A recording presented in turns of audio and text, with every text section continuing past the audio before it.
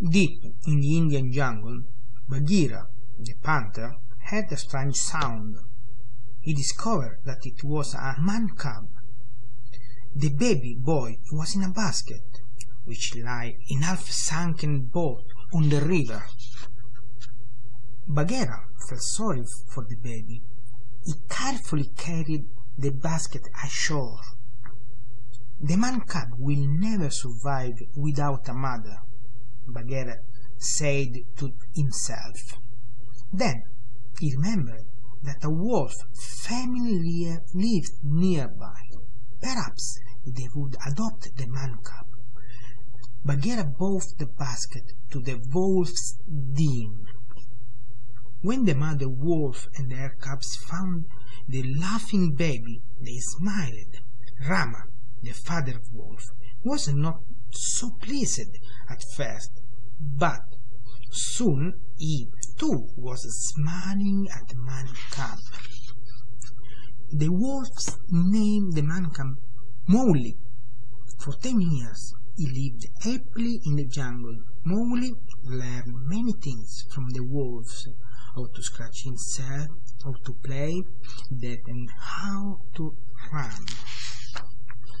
But one day there was some terrible news in the jungle. Shere Khan, the tiger, had returned. The fearsome tiger hated all humans because a hunter had once shot at him. So Mowgli was in danger. Late that night, the wolf pack gathered with the Bagheera on Council Rock. They decided that Mowgli must leave. The Bagheera knew of a man village where he could take Mowgli and where he would be safe. But taking Mowgli to the man village would not be easy. "This is my home," protested Mowgli, as Bagheera tried to pry him from the tree. "I don't want to leave the jungle." Reluctantly, Mowgli began the journey to the man village with Bagheera. Night began to fall. When they came to a big tree, Bagheera decided that they would spend the night there. Bagheera gave the boy a lift up. "Go to sleep," Bagheera told Mowgli, as they settled themselves on a branch. But they were not alone. Kaa, the snake, was hiding in the tree. He thought Mowgli would make a tasty treat. Mowgli woke up and saw Kaa. "Leave me alone," he said to the snake. "Don't be afraid, man cub," said Kaa. "Trust me. Go to sleep." Kaa started and stared at Mowgli. Mowgli began to feel dizzy. He was under Kaa's spell. Kaa wrapped his long tail around Mowgli. Just then Bagheera woke up. He slapped Kaa with his paw before the snake could hurt Mowgli. Kaa fell to the ground with a thump. "You have made a serious mistake," Bagheera said.